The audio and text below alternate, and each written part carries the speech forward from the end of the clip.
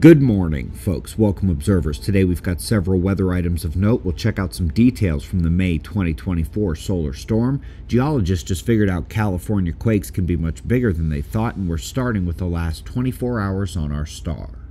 Solar flares continue, but luckily they have concentrated in the northern departing group and didn't fire any more CMEs our way. Already let loose 3 of those. This coronal hole will face Earth tonight, and the solar wind will arrive on Saturday. So let's look quickly at the sunspots next. We're now seeing the largest and most complex groups beginning to turn towards the far side of the sun, to the right. They are leaving Earth risk position for CME production. Incoming spots have some size, but they are all alone and not flaring. So only about 1 in 6 of you caught the special video update last night. We have 4 impacts coming in the solar wind. That is extremely rare. Luckily, they're not big. Top panel is plasma density, and you can see the 3 peaks of the 3 small CMEs heading our way. Then in the bottom row, solar wind speed, the green line surges upward Saturday on the far right side of the chart after those 3 impacts. That's the coronal hole stream arriving on Saturday. Now, while NOAA forecasts level 2 geomagnetic storms, the real range for this event is 1 to 3, which is KP 5 to 7. It's a good chance to monitor the magnetic field here with a 4-way event over the next 4 days, starting tonight. If we hit KP 8, a level 4 storm, that would be a bad sign. Folks, that nor'easter on the East Coast, not a joke. Towns along the coast are flooded out. The storm surge was pretty enormous. Across the country, the aftermath of tropical events shooting northward left microburst damage in Tempe, Arizona. Brutal place for a super wind event. And let's also check out the polar vortices down south. The outermost ring pinched off. This will lead to the vortex demise for the season.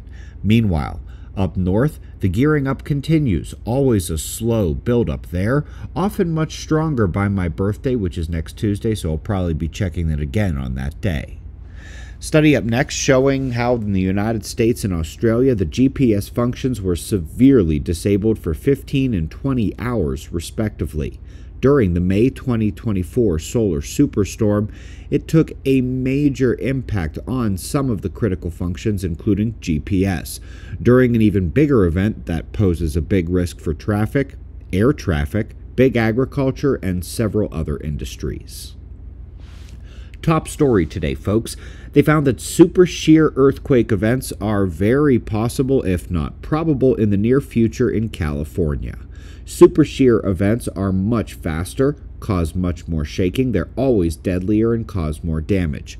This is what awaits you in California on Long Enough Timeline. Folks, tomorrow is the monthly issue of our e-magazine, Observer Review. Tons of great articles this month covering and updating the most important science topics, including ENSO, impact on the polar motion of the Earth, the continued exploration of solar storm activity triggering earthquakes, and the paper we had discussed from September, which the rest of the world is just learning about this week. Link is below, and it is the best way to support us, not to mention it's the only publication on Earth actively tracking the pole shift and key observer science. Don't forget to grab your tickets to our winter tour as well, 5 cities over the next 5 months. It's what you need to know, what's going to happen to this planet, what you need to do, how to survive and put yourself and your children into the next stage of Earth. Lastly, folks, there is not much time left to come out to Observer Ranch here in our rookie year. Do have some pretty stellar events coming up in November. The winter tour and Observer Review e-magazine links are below. It's observerranch.com to come see us in Colorado. We greatly appreciate your support. We'll do this all again tomorrow. Right here, but right now it's 5 a.m. in the new Valley of the Sun.